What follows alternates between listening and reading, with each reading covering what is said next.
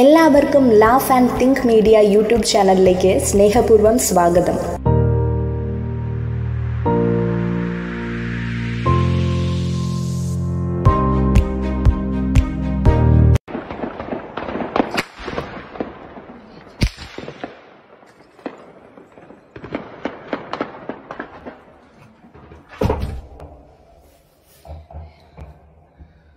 Обстреляли проспект Победы в районе метро Берестейской.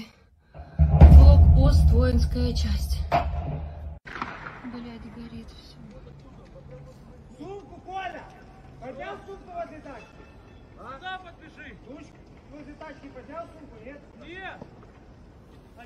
Russian military launched more than 100 ballistic and cruise missiles into Ukraine. A senior defense official telling ABC News the president is sending an additional 7,000 troops heading to Germany to reassure NATO allies. He calls devastating packages of sanctions and other economic measures to hold Russia to account. This as a minority of the 150,000 Russian troops continue to advance into Ukraine from the east, from Belarus in the north, and from the south in crucial military operation in Ukraine. Ukrainian officials now reporting Russian troops have reportedly taken full control of the exclusion zone around Chernobyl nuclear power station, including the plant itself. Troops also seizing an airport less than 20 miles away from Ukraine's capital of Kyiv. President Zelensky addressing his people today, saying what we're hearing was the sound of a new Iron Curtain lowering and closing Russia away from the civilized world. In several cities are preparing for the uncertainty ahead, lining up to withdraw money from banks and stocking up on gas and other supplies. Western Ukraine and Poland are also bracing for an influx of refugees fleeing the fighting and bombing.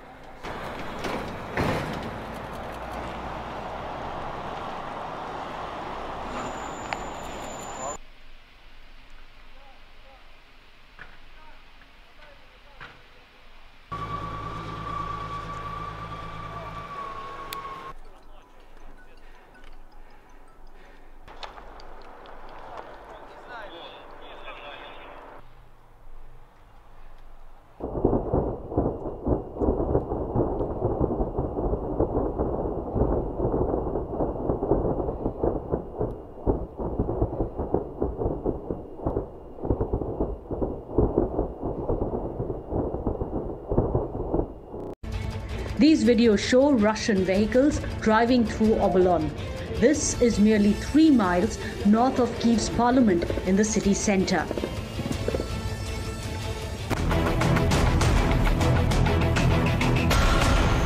While Russia contends it's only targeting military establishments, Ukraine alleges their civilians are the targets. Take control of Kyiv includes seizing the airport and ATC to allow an influx of troops to land. Top intel sources warn that Moscow may sabotage Kyiv's electricity and communications, seize government buildings, and finally set up a Russian-friendly establishment. Images of war, Russian military vehicles and tanks rolling through a Ukrainian checkpoint from Belarus. Images circulating online showing what appear to be Russian helicopters sweeping in during an assault on a military base about 20 miles outside the capital of Kyiv. Another concern tonight, Russian vehicles at Chernobyl nuclear site. The Russians are now in control of that nuclear plant, some 60 miles from Kyiv. Of course, the site of the world's worst nuclear disaster back in 1986, and where there are still vast amounts of dangerous nuclear waste entombed there. Despite Russian claims tonight, reports of some missiles striking civilian targets falling on this neighborhood near the capital.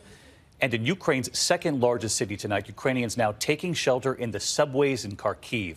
Parents with their children huddling underground now for safety. Some asking, what does Putin want? Still unclear why this is all happening. The scene at bus and train stations tonight, the desperate attempt to get to safety, and world leaders are already warning tonight of a refugee crisis.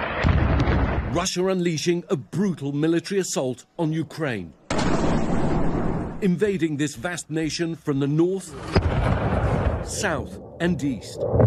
The attacks seen in videos posted online from inside Ukraine. After bitter fighting, Russian forces now reportedly in control of Chernobyl, the destroyed nuclear plant just 60 miles from the capital Kyiv. US military sources say they believe the Russians are driving on Kyiv to surround and, quote, decapitate the government there. We saw fighter jets flying over the city this morning as emergency air raid sirens wailed. A large number of Russian helicopters seen on social media posts attacking a military base less than 20 miles from the center of the capital, triggering a pitched battle. The Russians launching over 160 ballistic missiles and rockets on military installations across Ukraine, but also reportedly hitting some civilian targets. Here, an enormous unexploded rocket's lodged in the ceiling of an apartment building in Kharkiv, close to the Russian border. And here, a jet missile wedged into a damaged road. Intense fightings reported around Kharkiv, and thousands have been forced to shelter in the subways. Columns of Russian tanks and armoured vehicles are reported to be still pouring across the Ukrainian border tonight. Swarms of helicopters flying in low over the countryside, creating panic and terror for the people living there. Even so, military sources say less than half of Russia's 150,000 troops have entered the country. But they're now facing off against a Ukrainian army of 250,000, but that's less sophisticated and powerful. Europe hasn't seen an invasion of this size since World War II. Martial law's been declared across the country, and all men of fighting age and reservists are being mobilised. The capital's now under curfew, and like other major cities, roads were jammed today, with people trying to flee from the onslaught. There have been massive lines at gas stations, and residents desperate for cash are lining up for hours at ATMs. Three friends, all from Donbass in eastern Ukraine, in Maidan Square, where Ukraine turned its back on Russia in its 2014 revolution, showing support for their country. We are not afraid. We are ready to defend our country. Marichka Podolko is a morning news anchor in Ukraine. Tonight, her husband's at war and her children hiding in safety in the West.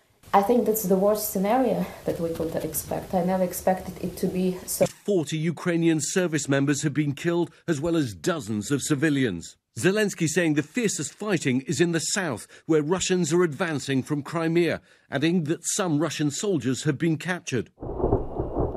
Around the world, the Russian offensive is being condemned.